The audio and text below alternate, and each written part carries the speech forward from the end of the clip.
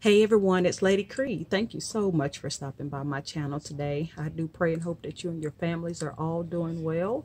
I wanted to come on and share with you a quick project share in hopes to inspire you. Okay, so many of you know by now that I am doing a mini 4th of July series.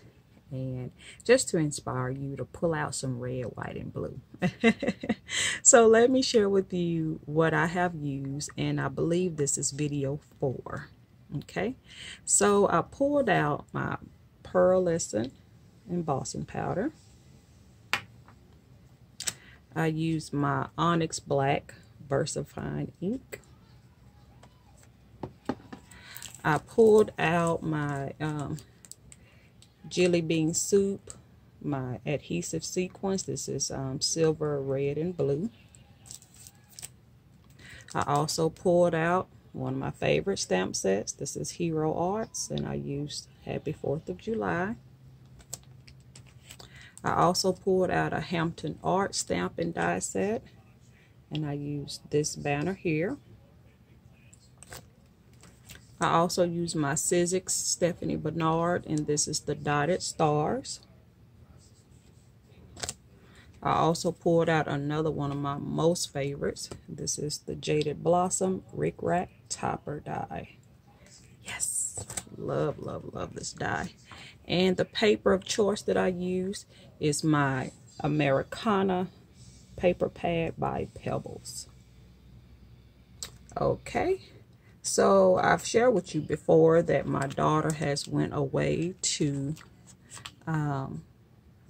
obtain her master's degree. She's at Baylor University, and I wanted to create her class some treat bags. Here we go.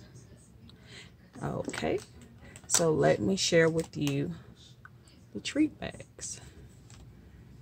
There you go. I love how they all turned out. So this is this one with the flags as the background, and I'm not sure if you can see that, but if you can see the embossing, it has a very pretty pearlescent finish to it. And the clear bags I used to put the M&Ms in does not have the sticky strip at the bottom because they're just gonna tear it open. So they may not even know what to do with the topper. So here's that one. Here's that one. And I did these two here. This is with the license plate background. And I did 5 blue stars. And here's another license plate, but I used the blue star for that.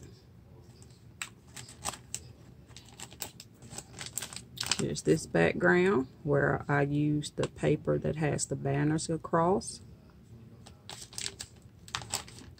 And here is these two.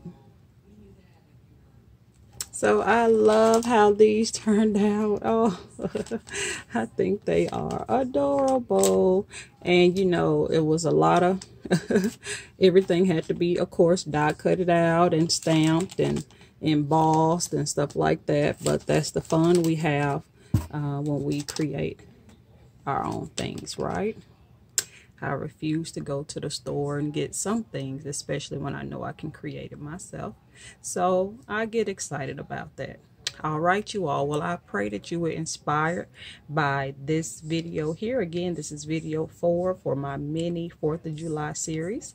And hopefully you can make you some toppers to package you up some treats for your family and friends as well.